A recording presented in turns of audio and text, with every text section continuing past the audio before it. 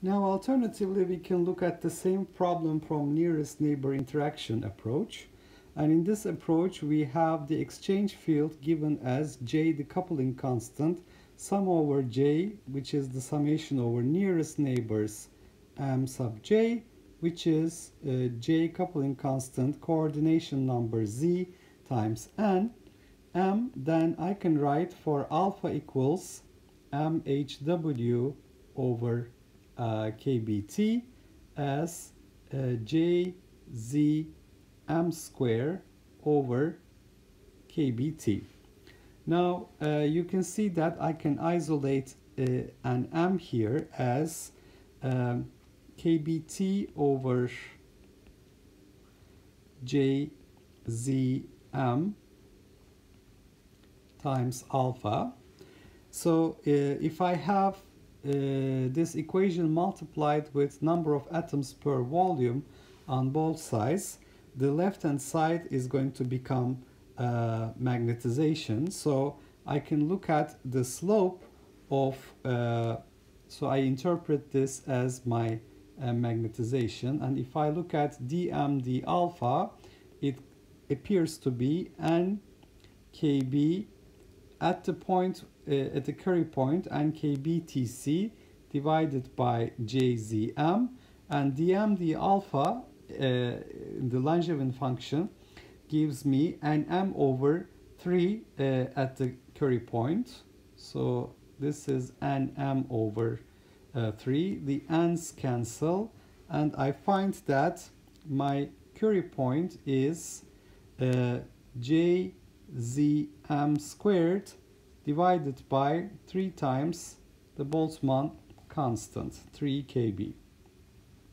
Now, if you want to compare this with the previous result, to get the same order of magnitude, you see my previous result was Tc from the mean field approximation.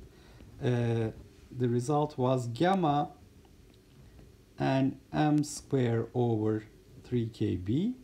And this must be equal to jzm square over 3 kb to get the same order of magnitude result. This is nearest neighbor interaction. And this gives me a relationship between these two approaches. J times the coordination number must be order of number of atoms per volume times the Weiss molecular field constant gamma. So this is an interesting result. And I have two remarks about this discussion. The first one is that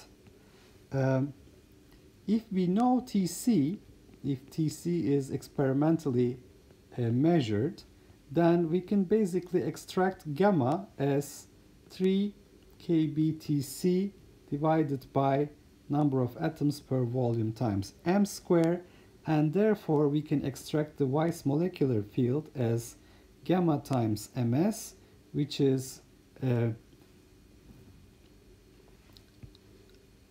going to be equal to 3 kb. So if ms we take approximately equal to capital N times m here, basically we're equating it to m0, then we have 3 kbTc over m is equal to the Weiss molecular field. So this is a way to estimate the Weiss molecular field as 3 kbTc over m. We had a different approach before. We said that the Weiss molecular field must be basically we used the magnetic moment per atom should be of the order of Bohr magneton. So Bohr magneton times the Weiss molecular field should be comparable to kbTc. This was our previous approach. So this is another approach to estimate the Weiss molecular field. The second remark, now this is all about using a classical approach. So if we were using quantum mechanical formulation. From our previous discussion, we found that we have to replace our classical result m value with m effective when we use the Brilliant function instead of the Langevin function, and effective was equal to g square root j plus 1 Bohr magneton, and this j is not the coupling constant j, it's the total quantum number, so total angular momentum quantum number, so that we would have Tc is equal to, so our result was let's see what was our result from mean field theory. It is mu 0 and gamma m square divided by 3 kb, or in SI units gamma n m square. So for gamma n m square I will write gamma n g square j plus 1 Bohr magneton square divided by 3 kb, or I can write gamma as 3 kb Tc divided by n g square j plus 1 Bohr magneton square. Now this j is total angular momentum quantum number.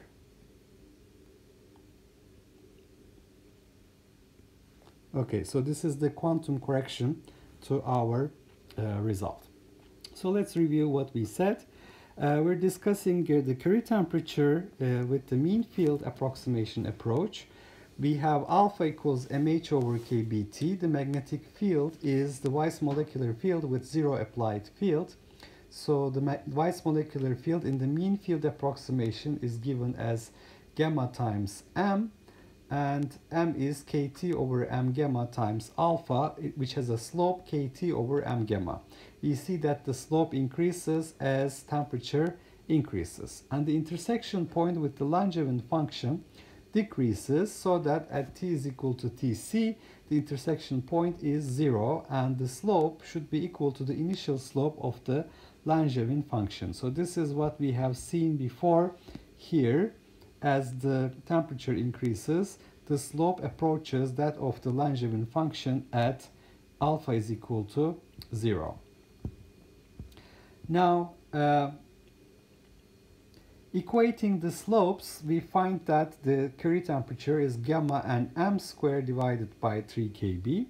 Alternatively, we can use the nearest neighbor interaction approach, in which case for Weiss molecular field we're using the exchange field, which is J coupling constant times sum over all nearest neighbors moments. And when all moments are pointing in the same direction, the summation is repeated z times, where z is the coordination number, so it is jzm. For Weiss molecular field I substitute jzm. So alpha is jzm square over kt. So to obtain something like magnetization, I have to isolate m and multiply it by n to get the number of atoms per volume times magnetic moment per atom. That is magnetization. And if you look at dm d alpha here, it is n kb tc over jzm at the Curie point, and this must be equal to nm over 3 from Langevin theory. So I find that the nearest neighbor interaction gives me jzm square over 3 kb for Tc, and that also gives me a relationship between the nearest neighbor interaction approach and the mean field approach. Jz should be equal to n gamma.